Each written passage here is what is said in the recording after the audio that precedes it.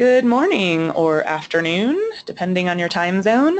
My name is Janie Montblanc, and on behalf of the Great Basin Fire Science Exchange, the Native Plant Project, and our partners, I would like to welcome you to this webinar titled Wildland Seed Collection, Responding to a Changing Market, presented by Ed Kleiner with Comstock Seed. Before I introduce our speaker, I will go over some webinar details. If you have questions for the speaker or me, please type them into the questions pane of your control panel located at the top right of your screen at any time during the webinar. I will field the questions for the presenter after the presentation, but it helps us if you type questions during the webinar so that we have some ready in the queue. I also want to let you know that whatever you do in your control panel does not affect the webinar presentation, so you are welcome to type a test message or test your audio at any time during the webinar. If you're having problems with your audio, please open your audio pane and check your audio selections. Now I would like to introduce our presenter.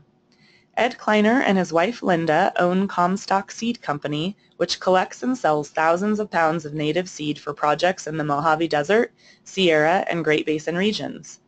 Ed's interest in native plants dates back to the 1960s when his father, retired plant ecologist Ed Kleiner Sr., took him along on a research trip to Canyonlands National Park. Since then, he's gathered native seeds in every state west of the shortgrass prairies and has been collecting and selling them for nearly 32 years. Welcome, Ed, and thank you for presenting today. Howdy. Hi. All right. I'm going to make you the presenter now. And you can click show my screen anytime.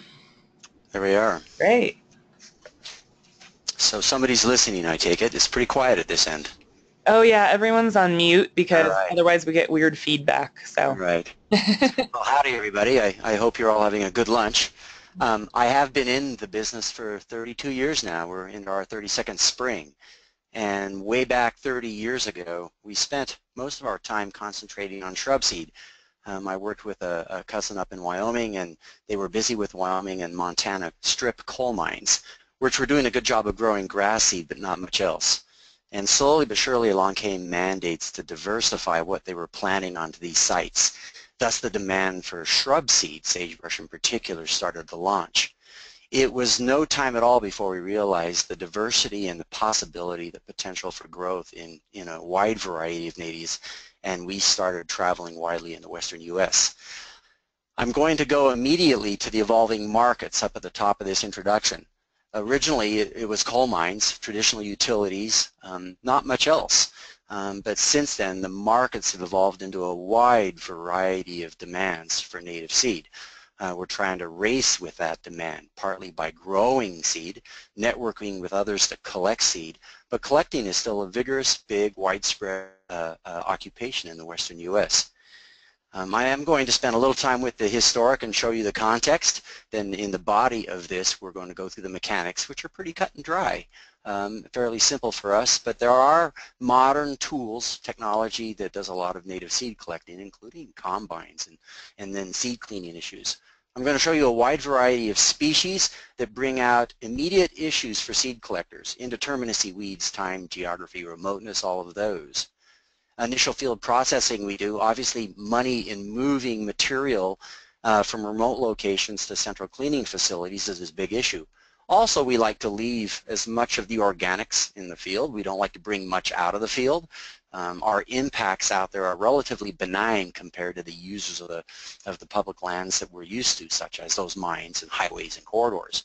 But we like to collect as little as possible out of the field, economizing on taking those materials to a central cleaning facility and generating less leftovers as we clean and screen seed. Then towards the end, I'm going to indulge in a few screens that are covered with writing and small fine print, the horror screens you might call them, but I've tried to highlight them and make them easy to follow. And we've moved into custom collection contracts, new age stuff that we're doing, and then conclusions. So I'm going to advance here and move on. This screen, a lot of my screens will show you a wide variety of visual photos that are easy to follow, and each slide obviously has a million words associated with it. But from this screen you can see that here's the southern Mojave up in the upper left. I think you can all see my cursor. but it's showing the expansion of existing and new utility corridors. A lot of them are to accommodate incoming solar. So we have a lot of work traveling through the eastern Mojave of Southern California that eventually requires some reclamation work. The Mojave is a unique place. You just don't grow XYZ generic grasses down there. You do not take species of shrubs and flowers out of the cold deserts or say the Midwest and drop them into the Mojave Desert. The Mojave Desert essentially is a massive shrub community, succulents, cacti, yucca, that sort of things. Ephemerals in the grasses and flowers, but very ephemeral. And so it's a very distinct market that you need, that requires a unique genetic makeup for seed for reclamation purposes. That's part of today's trends, is moving towards local genetic materials and away from widespread use of monocultures from other places. There's a slide that shows water. We're doing a lot with water utilities. People are moving water around more. And Owens Dry Lake Bed is a case in point that we love working on. It creates a lot of dust, and there's mandates to clean up that dust by stabilizing those surfaces. But LA Water moves a lot of water and a lot of power. You can see fires in the upper right. We've worked on so many. And everybody knows about the Angora fire at South Lake Tahoe that devastated housing communities, the Raymay fire in Gardnerville. And fires, a lot of people think, are just re-vegged by the U.S. Forest Service and the BLM. But after a fire has happened, and for us a lot of these fires are the urban interface with public lands. It's not just re-vegging and stabilizing the forest areas, but we get all the calls after the fact for homeowners, state fish and game, Indian tribes, Carson City in case of the waterfall fire. So we have this wide variety of people calling, looking for seed to be put out on these jobs that are primarily never going to see artificial irrigation or typical landscaping mechanics. So we're putting seed out primarily in the late fall, hoping to take advantage of winter weather. We all know that drought has been an ongoing issue for the last 4 years in the western U.S., particularly along the Sierra front for us. This doesn't bode well for germinating native seed. We might be able to collect and establish the seed into a seed bed on some of these disturbances that has the right genes for the plants that evolve there. But they still need the trigger mechanisms to germinate. They need a nice low pressure front in the spring when the daylight hours are longer and the soil temperatures are warming to stimulate them to grow. Otherwise, those seeds may sit in the ground till hell freezes over waiting to germinate. They need the trigger responses, and they need to be close to the surface. Everything related to seeding techniques. Solar's big. The panel on the right is the Bright Source Energy Plant. It's on the California-Nevada border down by Prim. 6 square miles of earth put into solar PV panels that shine and reflect off this tower that's 500 feet high. A lot of huge solar production going in that requires a lot of work. This tells us indeed that solar has its own footprint, just like our previous mines and highways utilities. Urban work here in the center screen. We have a lot of mandates in the urban corridor for conserving water, so they're taking common areas that used to traditionally just be turfed, mowed, irrigated, fertilized, and taken care of, and putting them into these rough natural landscapes. The trees here might be on drips, but what you're looking at around the trees are protected areas in urban areas, this one being the foothills of Reno, that have all of our native shrubs and grasses that go back historically. It's almost like a vision into the past, pre-1850, all these plant communities. These are no longer being grazed or run for wildlife, a forage habitat. They do have their share of wildlife, but they're in a protected urban environment and fenced with some irrigation to get them established, but mandated to use very little in the future. Down here in the center is the SGI. The huge growth in the demand for seed of herbs and species that diversify a plant community for the habitat of wildlife. We're not only after plants that feed sage-grouse, but we're after plants that harbor the bugs, harbor the animals, shelter them from predatory birds, a wide variety of ecological functions, which demands a wide variety of seed species. Ski resorts on the bottom right, big expansion in dryland work. These resorts in the summer are become tourist attractions. They're being hit in the pocket for the lack of snow in the winter, and they're starting to look at summer activities.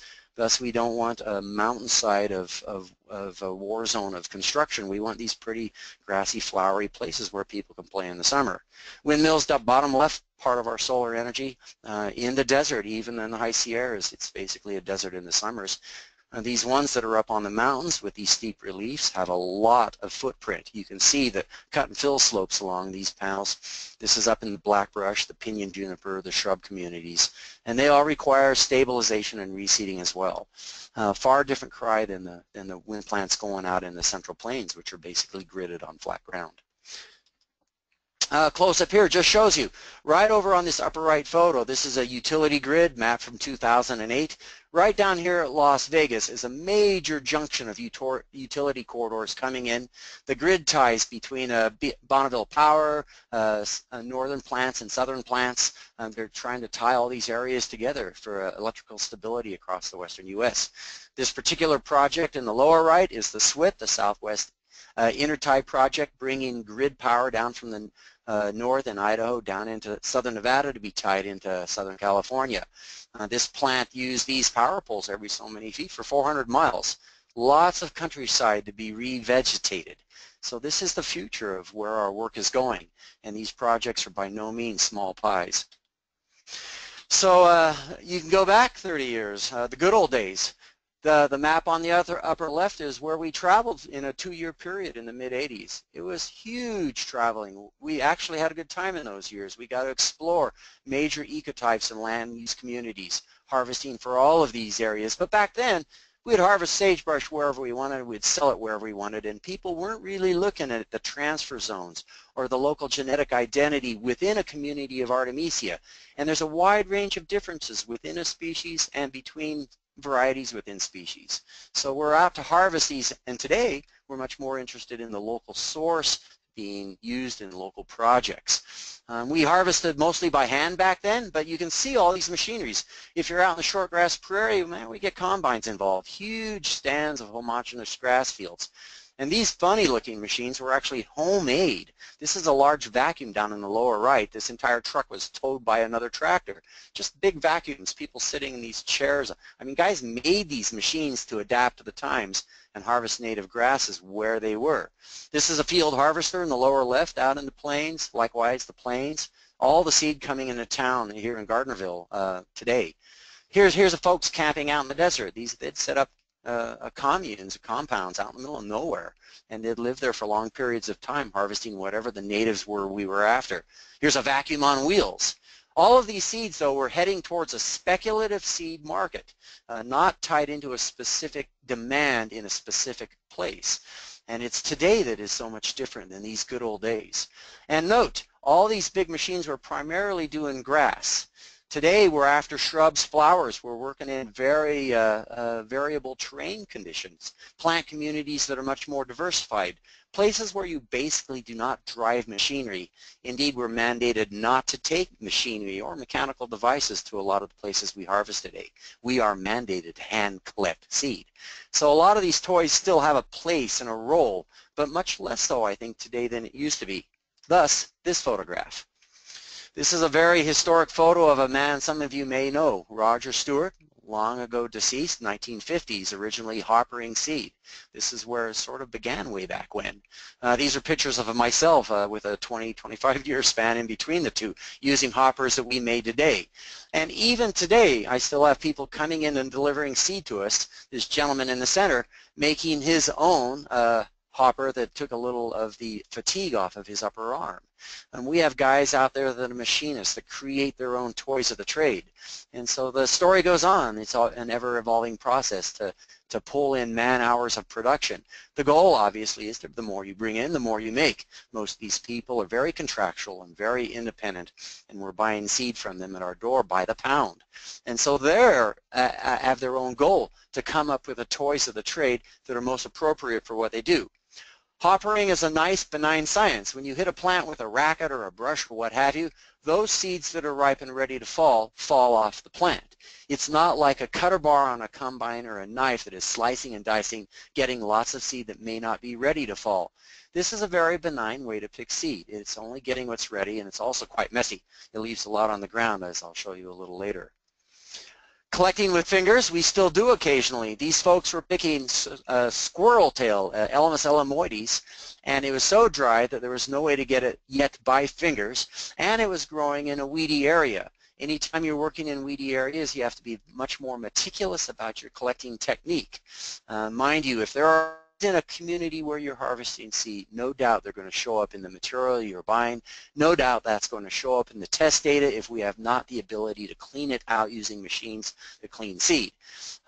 Knives we use a lot of, particularly for cutting tall grasses here.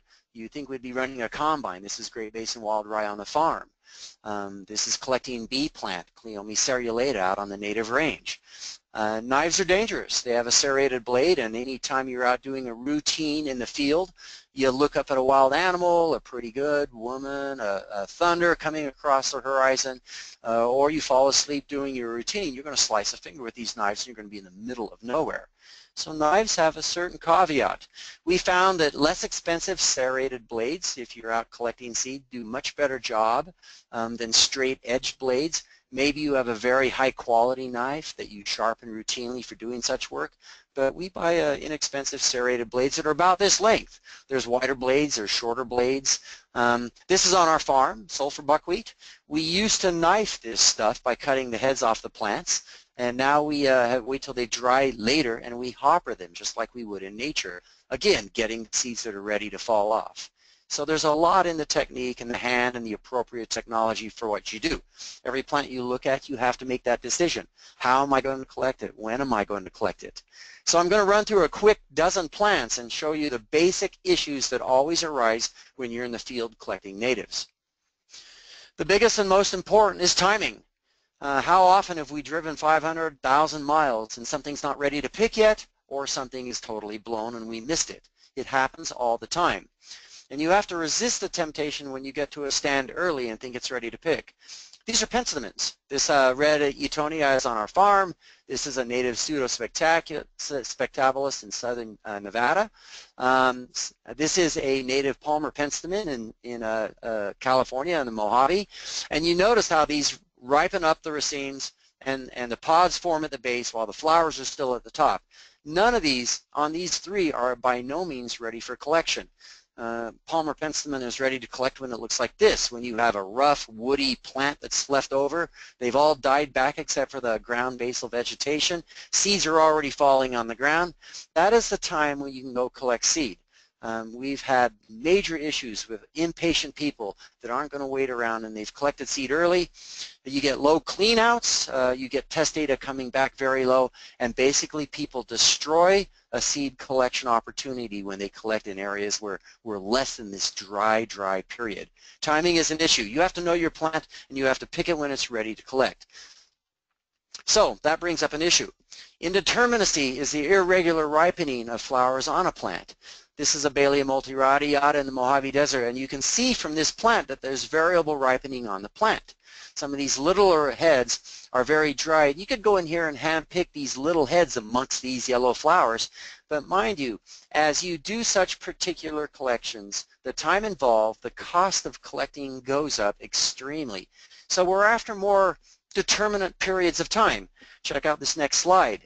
This is also a Bailea multiradiata that has had the luxury of high pressure weather, settled baking conditions, where a whole lot more of the pods are now ready to collect.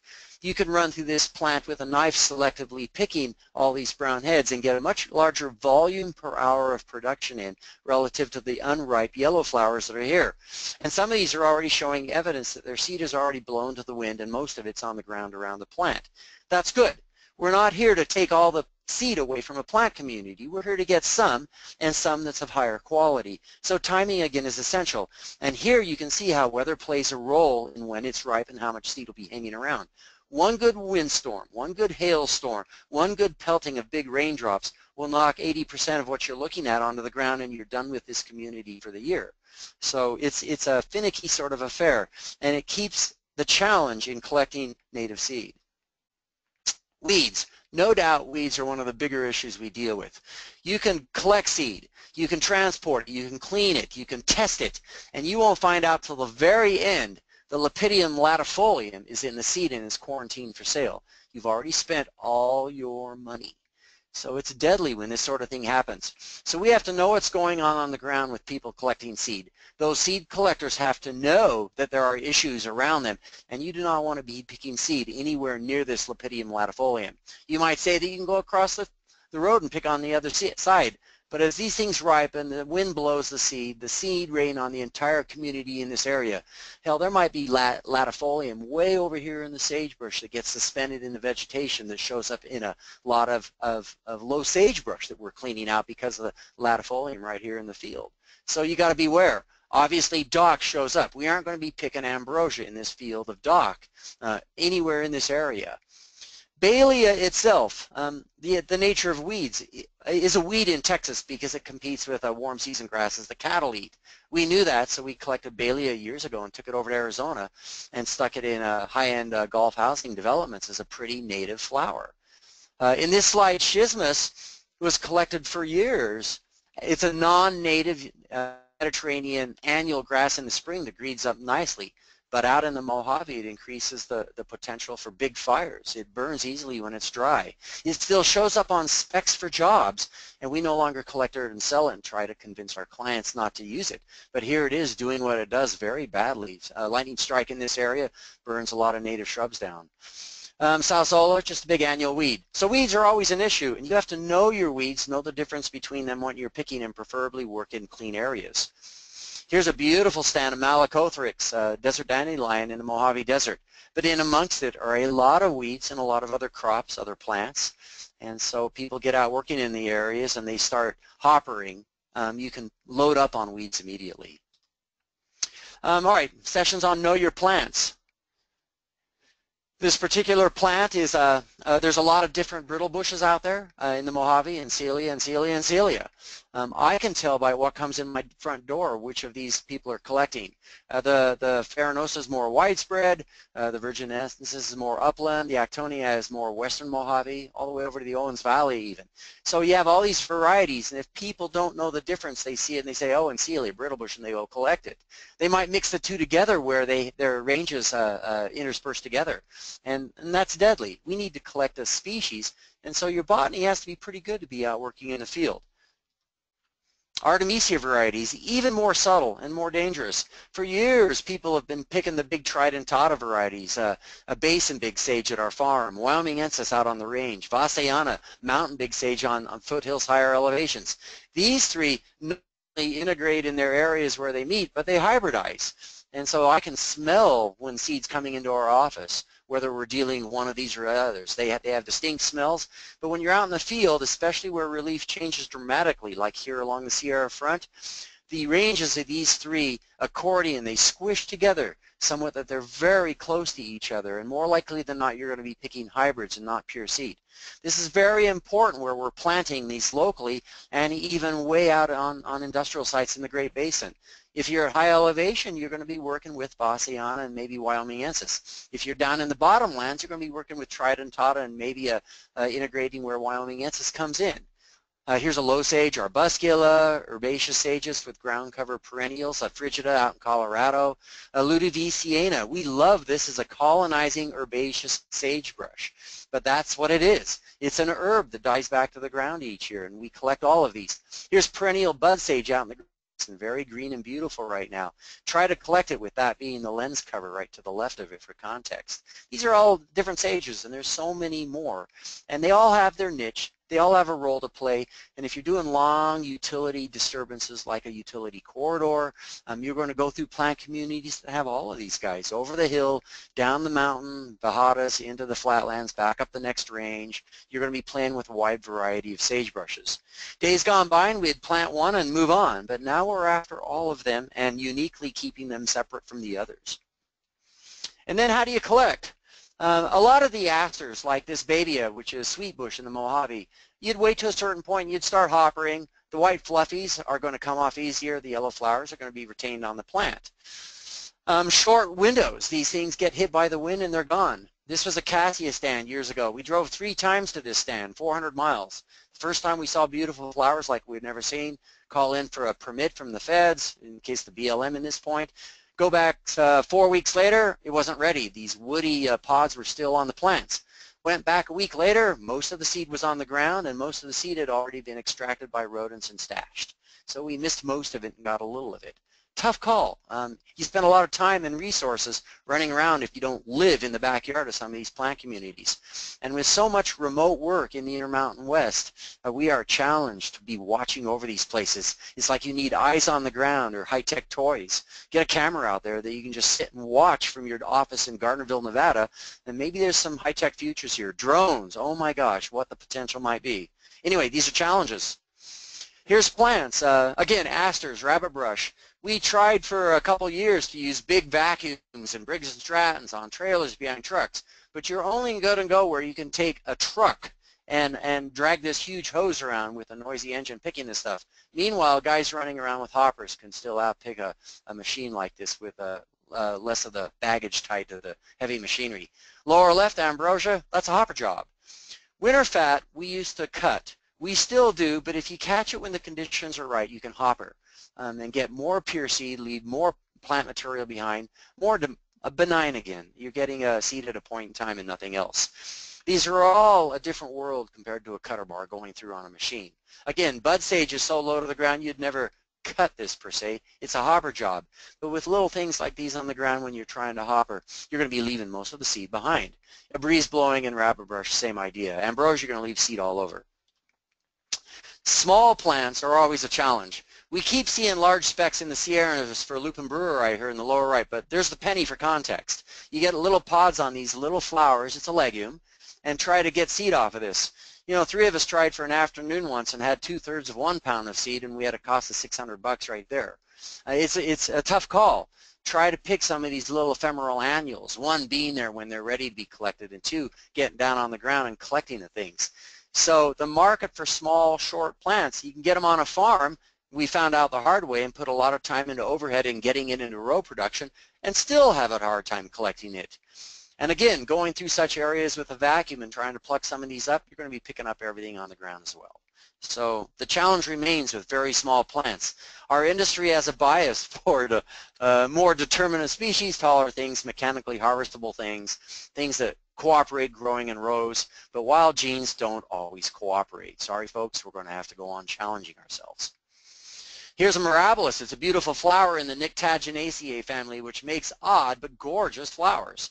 The way this plant works is it totally dries up to the ground. It snaps off at the ground like a salsola, a tumbleweed, and it blows along on the ground in the wind, leaving its seeds as it blows. That's how it does its thing. So you basically can wait till this thing's a skeleton in the late fall, and if the weather hasn't trammeled it or cattle haven't walked on it or it hasn't already blown away, you can catch these things at that point. A lot of flowers are like this. This is a rarity, but it grows under pinyon juniper all over the western U.S., Intermountain, down in New Mexico. It's gorgeous. I think it has, of course, tremendous ornamental potential in native dryland urban landscaping. Nyctaginaceae is like that. So we're after some of these for more than re-veg, more so in the urban markets, in the wildflower markets. Timing is here it is on salvia, a beautiful I'd call it Mojave or transition zone in the black belt community or black brush community. Here it is in flower, here it is going to seed. This is a hopper job. You won't be picking it in this point, but some people might come in a little early and start knifing these things. And again, the time to get the good seed is when you can hopper it down here in the lower right. Same with Salisaria. Obviously on the left is the flowers. On the right, the hoppering can go, the seeds are suspended in these little paper sacks. This is a legume in the Mojave. Grasses are a little dangerous when you start cutting. People will cut on the left because a certain small seed might be ready to come out of these. But you are going to get a lot of green seed, a lot of immature seed. Test data is going to be low, and the water volume, the weight of this material if you cut early is tremendous. Thus, the cleanouts are going to be low. The costs are going to be high. The time to collect this is not this picture. Oopsie, sorry. It was a little late in this picture. Most of the seed was blown. What was there might be empty.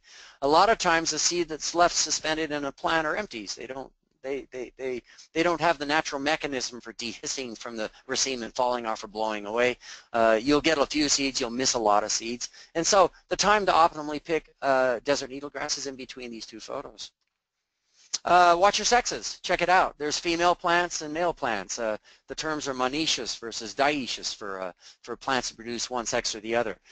Folks will go out into a community here. This is a hopper job, another Mojave Atriplex saltbrush, but you don't need to spend any time hoppering male plants, and a lot of people won't know the difference, and they'll be hoppering both of them, and you'll be getting a tremendous amount of inert organic material and not much seed, but you're after the female plants. Likewise, inland saltgrass, testiculus, here you go. You'll find small areas of females, clonal, in huge expanses of male plants on occasions, but you're after the females, not the males, and they look very similar when they're both dried up. Some plants grow together. Here's a Fedras along the Sierra front. You have both green and Nevada Mormantee growing together. Obviously, you're after one or the other. Fortunately, there's a big difference visually in one versus the other. But when they're all dried up, some people may not notice that one plant that's turquoise and one plant that's green, flowering in this case, this is the early green Mormantee and the later Nevada Mormantee. So yeah, there's subtleties here. Lupins are always tough to get. They make a raceme with flowering stalks, just like the pensimons, where you get pods at the bottom, flowers at the top. And so you're going back when you're looking at the screen on the right lower end here. You can see the close-up of this showing very brown pods that haven't shattered yet, pods that are a little green, but the seeds formed in them. And at the very bottom, optimally, if you're there on time, pods are already shattering. So the goal is to get these at a later state of ripening when you have some seed, mid, and higher level on the racemes and few left on the top that are not ripe and a whole lot that's already blown at the bottom. People tend to go in and catch all these early, thus they're drying out a lot of seed, getting some good seed, some unripe seed, leaving too much not on the ground. They should leave some on the ground. It's just ecologically right to leave some seed behind and not have so much waste when you're at the office cleaning the stuff. Timing's essential. Moved on here. Quickly on the critters. You're going to run into all sorts of critters out there. We've tried to teach all our employees to stay away from tortoises. Don't kill rattlesnakes just because you see them. But here's the sage grouse. Up here on the left is a real cool one, lesser nighthawks. The camouflage of these baby nighthawks under a shrub in the Mojave. Gorgeous stuff. But we run into all sorts of beautiful wildlife out there. On the lower right, I was at an Idaho Transportation Department conference once, and a federal highway man was there to make a point. The point was that we shouldn't grow large-scale shrub communities on the sides of roads where people go by at high speed. We don't want to be surprised and ambushed by wildlife. And so the idea is to grow lower plants on those edges of those highways instead of necessarily larger plant communities. It was always a debate because historically we would plant very little on roadsides or homogeneous communities of dry grasses. But stability on steep road cuts needs some diversity. We found that out by trying to just grow bunch grasses. There's a lot of erosion when you grow monocultures. And so as we moved into diverse plant communities on roadsides, we found that yes, we were also creating beautiful wildlife habitat. And so that picture, even though a little scary in nature, it wasn't our truck, a little scary in nature, we're not going there. I don't know if people are laughing or Google and gawking or seeing horror and such things. But anyway, obviously the mandates for protecting desert tortoises in the Great Basin, Mojave, South End, has excluded a lot of area from seed collection because they're called ACECs, Area of Critical Environmental Concerns, where we can no longer work. All right, move on. Once you're in the field, you got a bunch of seed collected. You can't move wet seed unless you do it very rapidly. It heats up, temperature kills seed, rots, just like hay that occasionally catches fire. So you're out there in the field, you need to dry stuff out, get it to a low moisture content before you could package it and move it, unless you're moving at a short distance. Typically we're moving things a longer distance. If a truck has an inner line and you leave a pallet on the side of a siding, it's some truck transfer point for a day or two, well, this kit's a death for any of this stuff. It's going to die. So we do a lot of field drying. The bags on this upper left-hand tarp are dried material that's packaged and used as weight around the perimeter of the tarps. Winds do come in and pick up these things and blow them away. One dust devil takes a lot of money away. You learn the hard way more than once doing that. Here's some screen activity in the Mojave. We're reducing volumes to send less material to market and again leave those materials which are native mulches back where we got them. And a lot going on out there. Lupin tarps. You have to leave perimeters on some of these tarps. You got to know your plant. Lupin shatter, seeds fly. Same with ceanothus, archistaphyluses. We've seen seed fly 12, 15 feet from where they crack open. So sometimes you're out to leave margins. You leave these margins and you don't cover them, then the seed blows off the tarp in the breezes. So you have to get netting and cover the screens. There's all sorts of learning curve material going on. These pictures are worth a good laugh. In the old days, we would do field cleaning and create machinery. We will never, upper right, hand screen globe mallow in the Mojave Desert when it's 100 degrees on the ground on our knees. You get this stuff dry, you package it, and you take it to your cleaning plant for cleaning. We build old-fashioned machines. This was way back when. You keep a speaker with some music and a fan going, and you screen seed until you get evicted from your rental single-wide. Gas mask. Down here, this is not OSHA approved. We hooked this old grain mill up to the rear axle of a truck that we jacked up into the sky. This girlfriend of mine was cleaning seed back then. I decided at that point that we should be married. We've been married 25 years now. It's been a good life. We find old combines in people's places in the field, fire them up, and we use them for thatching. It reduces the volume of grass that we ship. We still hand screen if the occasion's right and it's a pretty place, but basically this is what we used to do years back. They all had the same idea in mind though, reducing volume in the field, taking less on the road. Today, hey, it's a much nicer world. You little assembly out into the field somewhere, fire up a Briggs & Stratton, and you got an in-house cleaning plant. They get very large, and these things move across the country to industrial ag operations, reducing and cleaning seed in the field to get rid of the shipping to a plant or facility elsewhere. Times have changed. This is our plant. We basically have a small batch production. Even our toys are archaic and very old-fashioned, small amounts. We still hand screen sometimes because it's faster than running some of our bulkier cut materials with lots of stems through small machineries. This won't as much involve people working in the field on small quantity, high dollar custom collections. The low screen here on the lower right is the one that might most likely come into play. We use small quantity machines. These are sieves. This is a Cuisinart. This is a fan. We still use this old-fashioned mill on our jobs, but we also have it at our farm where we lift air up into the sky to draw the dust off. This is a berry macerator that dejuices your berries for drying them out, running them through these other machines. But most of this is sort of archaic today. Big plants have glorious cleaning facilities. We're working on the clock here, 12:07. If you want to learn all about cleaning seed and you want to see fancy toys and homemade toys, you go to Bend, Oregon to the U.S. Forest Service Seed Extractory. Catch them when they're given tours. It's an amazing place. In that last slide, there was a Cuisinart that I stole from the kitchen, made my wife question why I bought her a new one, but I destroyed the old one cleaning seed with it. She thought I was crazy, but when we went to the Bend Seed Extractory, the first thing you see when you walk through the door was a row of Cuisinarts along the wall with modified blades inside that don't chop up seed.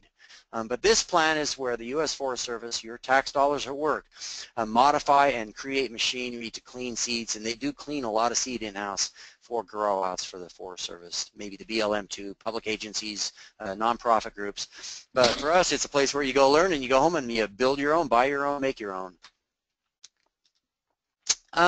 Quick little slide here on certification and testing.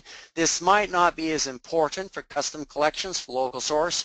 When we are collecting seed in-house for a contract for the Forest Service, the BLM, or some private entity, we're collecting right there for them. The seed's not going anywhere. These tags are various levels of certification that you can get from crop improvement associations within your state, Department of Ags within your state.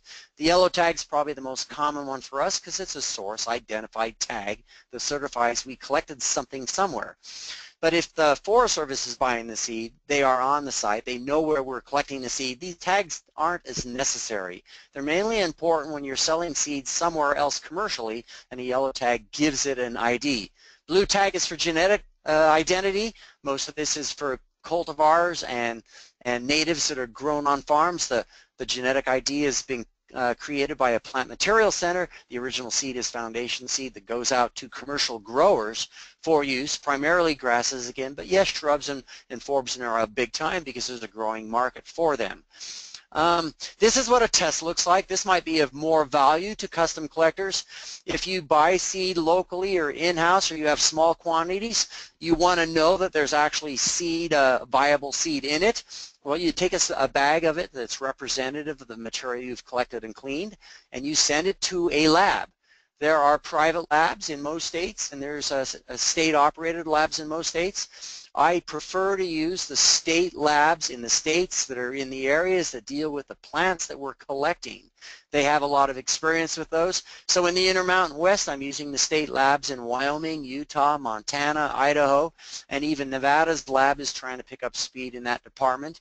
But we go to those labs because they're used to cleaning sage brushes and rabbit brushes and various shrubs and the dryland grasses and a lot of the natives that aren't commercial grown. Down on the lower left, just a little thing that we like, a new age technology that's in my smartphone called troglodyte. You can see the upper left. It IDs this slide for the date we took it, where it's located. There's your geographic data for exactly where it's at. And this is handy for when I'm looking in a field and where we're doing a custom collection. They can see from this photograph that exactly where I collected the seed. I would say that this slide is more valuable to me than for this yellow tag up here for most of the custom collection and local source work that we're doing. And even the field agents working for the agencies have various location toys, GPSs, you know, the old Garmin toys you can still use, but this camera toy is a unique, valuable toy that happened to be very inexpensive to put into your smartphone. So we're moving on as much as we can for these future technologies. I just got to get that drone up and running. Okay, sorry folks, this is a slide that'll bog you down just a little. We're getting close to the end of my slides. I highlighted in green the pertinent information here. Contemporary California and Nevada specifications. So these are specs that are now coming out on jobs where we're supposed to bid seed that has been locally collected and has very specific requirements, parameters surrounding the quality of the seed. Upper left says seed mix needs to be weed-free. Most states allow a small amount of weeds in their seeds that we're selling there. They're not noxious weeds. They do not allow noxious weeds, small amounts of restricted weeds. But here you have a spec calling out weed-free. That obviously limits what we can sell for this job or what we can collect that has any weeds in it. Unfortunately, many weeds aren't classified with some of the testing facilities, so something shows up that's a native crop in a meadow somewhere, and if it's not on an identified weed or crop list, they throw it into the weed list. So it's more of a political issue there, and they have to be brought up to speed on it's not a weed. But also here, though, are high elevation collections.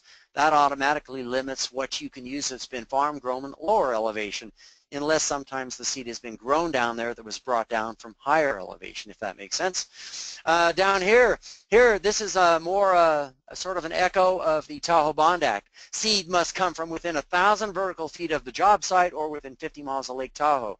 The Bond Act, Tahoe Bond Act, uses the word shall a lot. They aren't absolute in this, because they'll also say they will allow, some of these specs will say they will allow substitutes that are approved by the resident engineer on the job site. So if you have species that could not be collected locally or farm grown locally, they will sometimes allow substitutions that we have that are from a local area.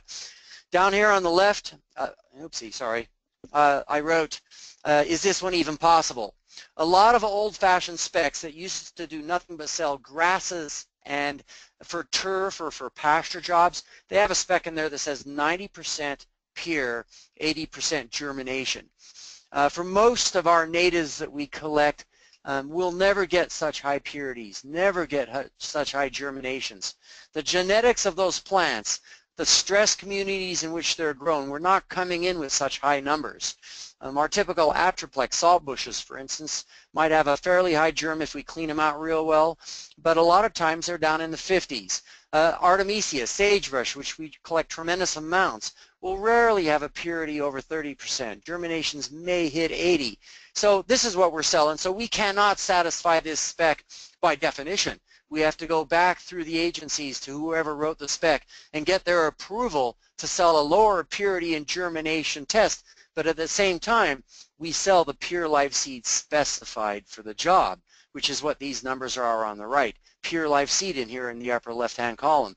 We will supply 30 PLS pounds per acre. but down here in the lower right, our purities and germs will not hit these amounts. We can talk about this at a later time. It's complicated, but what these slides are basically showing is that the new age demand, the new markets, the new specifications that we deal with today are much more particular about what's in the bag. The one on the lower left is the same. It's showing high elevation shore seed, but also I'm a little scared of these specs because over here on the right, this spec is calling out 128 pounds. This says kilograms per hour per hectare here, but here's a 97 pound per acre rate. These are huge volumes of seed, far in excess of what we normally deliver to jobs. These guys might, the equivalents, these pounds might put down over 2,000 seeds per square foot on a job site. There are rationales for why they do this, but the cost of these kind of blends exceeds 2,000 per acre. And when it's your tax dollars, you can run out of seed availability and run out of budget really quick on these jobs. Let's move on here. Why sometimes they're now including in these specs not only weeds, but they don't want to see seeds of cheatgrass, alfalfa, and sweet clovers. And why? It's because of jobs like this. These are jobs where we supply the seed. Upper left is a riparian corridor at Lake Tahoe. There was no yellow sweet clover in the seed blends or in the seed tests for the seeds within the blend. Yet nothing grew here year one but yellow sweet clover. Okay. Likewise, job on the right here. This job was a job that called for dry land grasses for these berms on the west front of the Carson Valley. Initially, nothing grew but tall fescue. The seeds were not in the seed blends. Down here on the lower right, a huge mine site we did out in central Nevada years ago, 400-acre seeding of native shrubs and grasses, some introduced species. First year, nothing grew but kochia, annual kochia, not the forage kochia that we sell, but annual kochia on this job site, which is these are aggressive colonizing species that grow in the void of other plants on new, disturbed, bare soil conditions. And you have to say, well, if they weren't in our seed blend, how in the hell did they get there? This is the ongoing discussion we have all the times with contractors, with clients in the field, but there's lots of reasons how the seed got there. A lot of times it's historically there. In any historically grazed area, such as this guy's yard, some of the soils on these sites have been in grazing, hay production, cattle grazing for 100 years. The soil may be loaded with the seed bank of other species. Likewise up here at Tahoe, Tahoe had a history of grazing, mining, logging, doing what we did for the last 150 years, and now we're moving it into watershed restoration, urban landscaping, keeping Tahoe blue, big budget up there for doing all of the above. Down on the lower right, there's also the idea that all these weeds are blowing around in the summer and fall, and the seed ecology people would talk about seed rain. This stuff comes down on the ground. It's tracked onto the soil.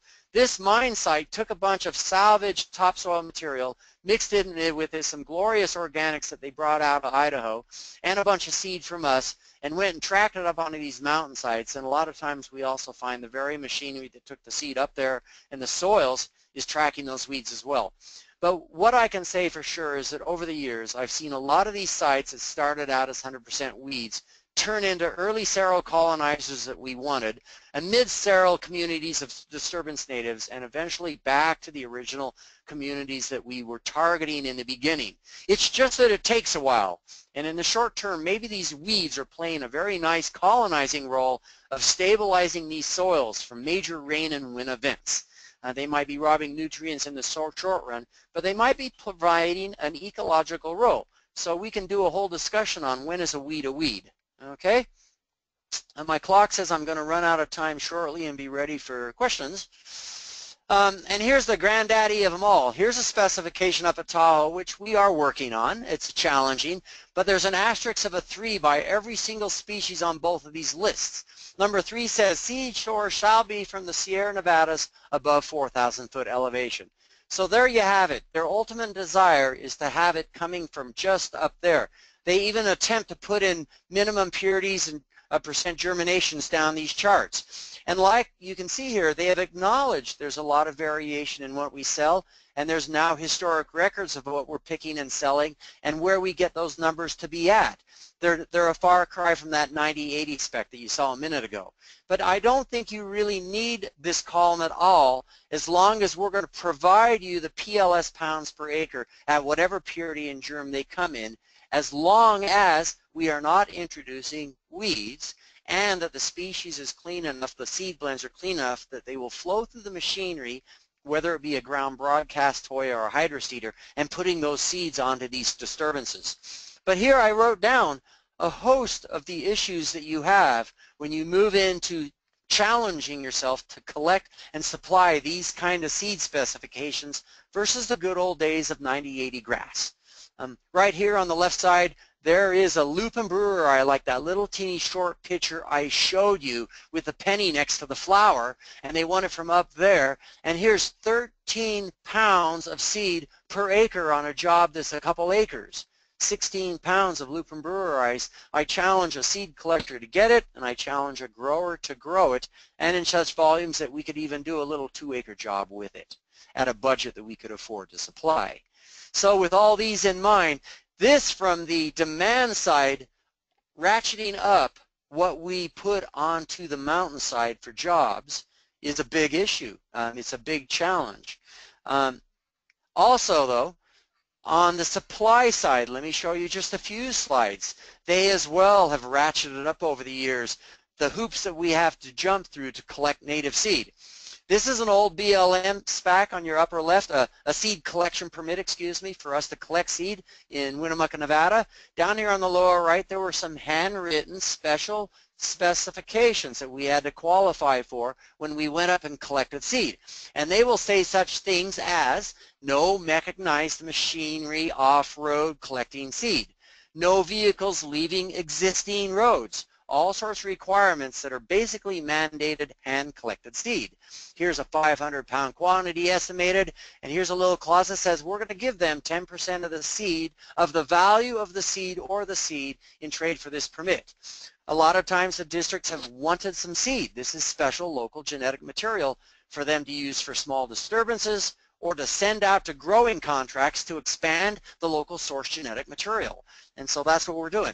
They also routinely ask for 10% of the market value of the seed on a PLS basis, or 10% of the bulk material value of what we're collecting out of the field. And all those numbers are negotiable because a lot of the data isn't known about what we collect. But a permit is from the feds, and we have to give them something, and they have requirements for us to handle. These handwritten notes on the left side are now written in stone on some of the contracts in these generic terms. Collect no mechanical equipment, vehicles on roads, call the Forest Service when you start, no more than 30% of the seed from an individual plant. Do not collect from recent burn areas. 5% of the seed given to the Forest Service district. Down here, the 30% of the seed becomes 20% in this highlighted line. Okay, it is the collectors responsible for knowing where they're working. All these things are keeping us toe the line for treating the area with respect. Down here at the bottom, all trash created by the collector must be removed. I drove by this seed collectors camp in the lower left a few years ago. They weren't there. They had seed there. I knew it was a seed collectors camp, but there was garbage everywhere. This is bear country. This is tourist country. There's an image that we have to abide by, working where there are tourists, working where there are bears. Mandates that say you collect all your garbage. If seed collectors start violating the terms of these selection contracts, they're giving the industry a black eye, and the day will come where we don't get to collect at all. And so these guys were told by the Forest Service to pack up and move on. You can't be doing this sort of thing. Image is important. I once heard about a seed collector changing out the transmission on the rear axle of his truck in a campground where tourists were living. He was stuck there and he had an issue. We usually don't stay in campgrounds. Some of the specs even say, you're out there in the country, we want to know where you're camping, but please respect the tourist interface. That is big business, and we have to abide by those rules. It makes sense. Image is important. Clean up our act. Okay, so those are hoops we're jumping through for the supply side of our business. And here comes the bring it home. When it comes to those 20 and 30% clauses, what is a seed collector in the field to do? Shall we collect off of 20 or 30% of the plants? We aren't collecting all the seed off of any of the plants. When we're hoppering, we're sending seed flying. These are just a couple examples. Atroplexes where seed is flying all over the place. These are before and after shots when a plant has been hit with a hopper. They look dramatic, but there's still seed all over the plants. There's seed all over the ground. This gentleman gets some in his hopper. A lot of seed's not ripe and ready for collecting. We show up late, seed is all over, seed's gone, and we have this mandate to collect 20 or 30%. Sometimes it says of the plants themselves. Sometimes it says of the plants in the community. They all say collect from the widest variety of plants possible, so you're supplying a wide variety of genetic material. All of these bushes aren't the same genetically. Some are leafy, some are sticky, some ripen early, some blow seed off early, some are late. And so this is nature protecting its seed bank. All the eggs aren't in one basket. They're protecting themselves from people like us. So I think we are abiding by the permit in our hearts, but there are people that will try to get every single seed, and with knives that can be dangerous. These two lower pictures are a buckwheat plant where, 90% of the seed is picked off of the plant with a little left on the ground. Well, fortunately for all of us, this is on my farm, and on my farm I can tell people to go cut everything. But you might recall I mentioned earlier, we're now hoppering this plant instead, which means we are leaving a little more on the ground, and we do have young plants coming up all around these plants. On our farm, that's a good thing. But the impact of a knife is obvious by this photo versus the impact of these photos looking at these. So hoppering is more benign than knifing whenever you have the ability to do that, and it should be looked at favorably. Custom collection contracts. Here's more new age stuff from the agencies and what they request from us. We are collecting for the agencies, sometimes in-house, when at the same time we can't get permits from them to collect for industrial sites in their districts or in other places outside of their districts. But these contracts show collecting by the pound in bulk quantities. Here's collecting by field pounds harvested in the field. Up here there's a contract where they give us a small amount of money and say go collect by the hour, and this is your limitations on what you can do. Prioritized lists. These are neat. They're not saying exactly what they want us to collect for them, but they say we'd like to get more of these species than these ones down here. They understand that nature's not always going to allow us the perfect list of what they would like. Some years we might get nothing of some species, other years we might get more of others. Weather's always wreaking havoc on any particular year, and so we like contracts that acknowledge out there that nature isn't going to always cooperate with us. Up here at the upper right, they have a list here. We're going to collect all these species, but not necessarily in any particular quantities. Down here on the right, it's NDOW. I wanted to throw this in because it was a hardcore learning curve. They wanted 5 to 10 PLS pounds. They called us on December 1st last year, a little late for collecting sage. We went out, we offered to do it for $1,000. We went up and collected a whole bunch of material, spent $1,000, got back to the farm, cleaned it out, and had 1% viability. Essentially what we collected, there was no live seed on the plants. It was either all on the ground or it blown away. But we were called to go up there on December 1st. It was a last-minute job. Well, do the best you can. We went up and did the best we could. All of these jobs scream for a little advance notice, please. Big industrial jobs, we like a 2-year window so we can collect a whole bunch. Retest, tests are current, but we like to have the time to collect because we're going to be hammered by nature. We got to see what's going on out there each year. But so this is tough.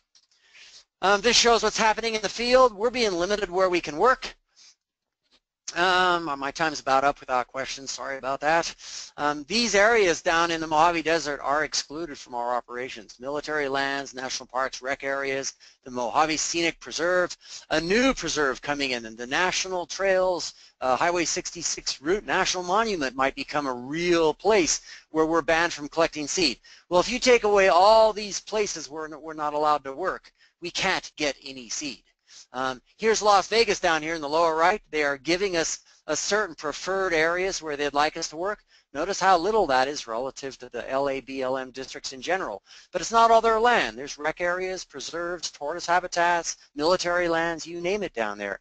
We are increasingly being excluded from where we can work on the public lands, yet we're being mandated to supply seed that's locally collected for jobs. Those mandates in part are written by the same federal agencies that are restricting our access to the public lands.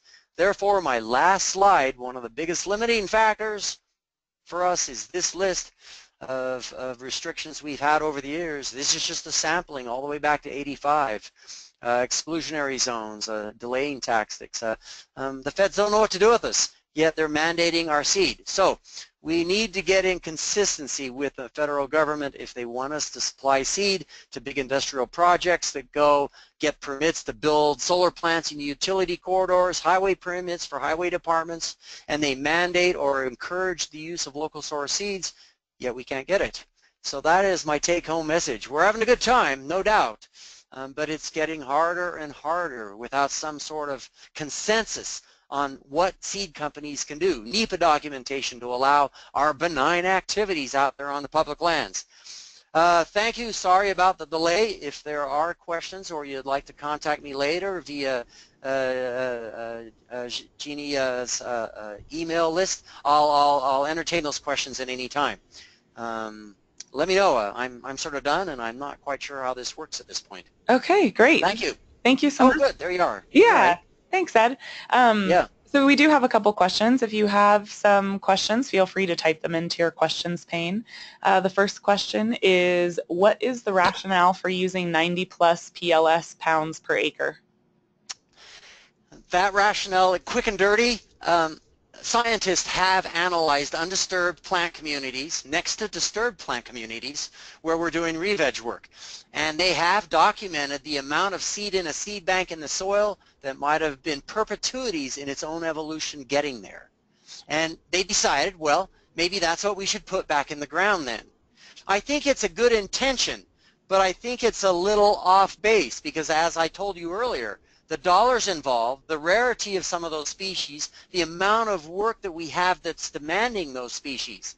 And if you successfully get a project off the ground and running with a good dose of colonizing species, things that are genetically supposed to go away as ladder seral starts to move in, and then those ladder communities start coming in, basically the seed bank is going to evolve like the soils are evolving and the microbials that are colonizing those soils are evolving, moving out of bacterial possibly into fungal communities, into you know, a dynamic of all of the plant and soil communities that work together in a natural evolutionary way. So I think the seed bank is going to evolve in the soil over time. It is our goal to get establishment on the ground physical that allows succession to take place. And I don't think we should be putting that much seed down on a job, and I think we should be spreading the rare budget dollars that are available around on a lot more jobs, because we could burn up everything we collect in a year. The whole industry could if you do specs like that on all the jobs there are. Okay? Great, thank you. The next question, are there changes you'd like to see to testing and labeling of seed? I'm not a big fan of the BLM's mandate of yellow tags. A lot of that comes from different states' ag departments, like ENDO in Nevada here, Department of Ag, where they can have a yellow tag program and certify seed in their states. It works real easily if the Department of Agriculture in a state is doing that for a farm. The farm doesn't move, the seed is grown there. But we do native collections that are all over the place, and to do a field policing of that is tough. And unfortunately, a lot of states don't even have a budget or an active Department of Ag to do that, so we rely on other states, state agencies, to help police and enforce and administer a federal mandate through the BLM for seed that they purchase through central purchasing in Boise, Idaho. So I don't think that they should do that. I have plenty of ways I verify my local source seed. If I have a federal permit their district is policing what I do on that district, probably much more so, I think, than somebody out of state.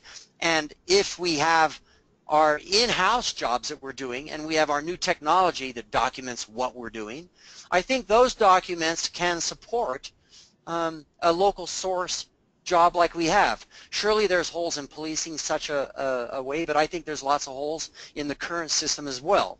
It's just that it's mandated, and I'm heading in a different direction a lot of times. I've had trouble getting yellow tags sometimes, and other times I haven't, but I don't believe that the policing of what I'm getting is always that accurate, and I can see how it could be abused just as what I'm proposing could be abused. I think we have to broaden our context there because some states just don't handle a program. So what do we do where we harvest a lot of seed? Great, thank you so much. And finally, you mentioned a couple times the cereal stage progress. In your experience, how long does it just vary depending on the site, or is there an average of how long it takes for a Native community to come back? Oh, I wish I could answer that question easily. In the short term, we need something to stabilize the soil, and that might not even happen. You get these last 3-4 years in a row that have been dry. We've had so many job sites that were started, and sometimes with relatively good assets in the ground, knowledge about what they were doing, and still nothing grew. But then a year later, a whole bunch of things good happen. Instead of all the weeds coming up, the perennials start. Or some years they both start, and you wonder if the perennials are going to win when they're inundated with annual weeds. But looking back over 30 years, I've seen so many projects that eventually stabilized and did quite well. It's just that it can't happen immediately. You can't have a textbook perfection. If I had time to have shown you a few successful projects, some of those have been because nurse crops started immediately. A lot of native colonizers are available that we use, unfortunately not commercially, but we're trying to get more of them because they play a big role. They not only come on strong quick, but they die off like they're supposed to instead of dominating and making an alternate climax down the road of some sort. So I have confidence, but there's so many pitfalls, that little neck in the hourglass where a contractor doing it wrong or not knowing that you don't bury seed a foot deep, the wrong toy planting the seed, a seed that doesn't have good specs, or old seed that was stored, or contaminated seed, the soils they're using, the agency that's not policing, the resident engineer who doesn't care, and even under the best of circumstances, nature has its own way of wreaking havoc. I like to say nature's serendipity wreaks havoc on our mentality that we can cut up, cookie cut the natural concepts of soils and plant materials, all the little ecological parts that you break up that compose a niche. You think you can just put those together and magically have XYZ happen next year in December or January. Too many big corporations think money can buy success, and they're humbled when nature takes its turn in wreaking havoc on their best laid plans. And we can talk about that till hell freezes over at any old conference or program you want to, but I have so many examples of serendipity and future success, and so many samples of, we get lucky once in a while when every single seed in a blend comes up out of the ground, both colonizers and late cereal climax. We had one Mojave job that we struggled with for years, and lo and behold, they had 5 inches of snow that sat around for a week during a freak winter event years ago. The following spring was the most magic moment, and I'm convinced that that 1 in 500 year event in the Mojave Desert helped to make it happen. And so we're humbled by all those instead of trying to fight it and think that you can work out why it didn't happen. We have enough whys they didn't happen to fill suitcases, and we're still puzzled each year by why it didn't work here and it worked over there. Well, great. Thank you very much. You're welcome. That looks like the last question. Thank you all for your participation. We would greatly appreciate it if you would take our 3-question survey of this webinar that will appear after the webinar has ended. I will post the recording of this webinar on our Great Basin Fire Science YouTube channel this afternoon, and the link will be automatically sent to you through the GoToWebinar system tomorrow.